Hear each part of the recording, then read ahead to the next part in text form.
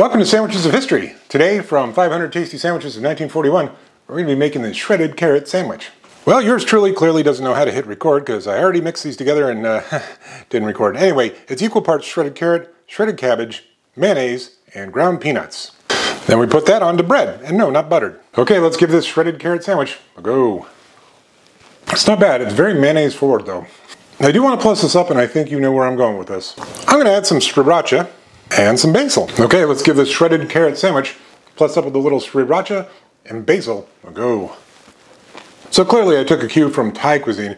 Saw the peanuts, saw the carrots. I thought, you know what? This would be good to add a little bit of spice, a little bit of heat, a little bit of sweetness from the peppers that are used in the sriracha, and then the nice herbaceous notes of the basil. That's actually quite good. All right, so the original shredded carrot sandwich, it wasn't bad. It was a little bit too much mayonnaise for my taste, but it did say equal parts on all ingredients, so there it is. I'm probably going to give that a 5.5. If it was less mayonnaise, it might have gotten up to a 6, 6.5. Plus up with the sriracha and the basil, and kind of help offset the amount of mayonnaise. Went well with the peanuts, went well with the carrots. I'm going to say like that's a good 7 vegetarian sandwich. I would eat that any day. I'm definitely going to finish that. And yeah, I'd make this again.